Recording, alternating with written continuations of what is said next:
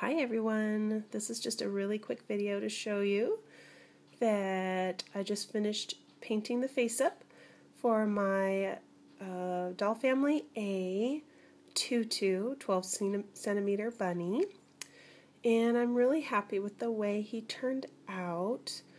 I'm naming him Flynn because his little smile reminds me of one of my favorite puppies that we just sold. And I really miss that puppy.